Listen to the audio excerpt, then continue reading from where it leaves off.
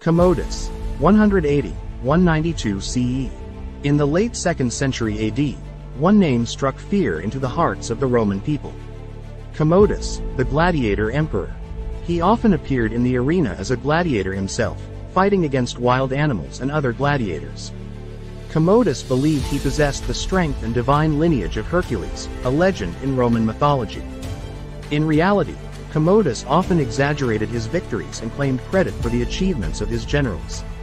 His reign came to a violent end in 192 AD when he was assassinated.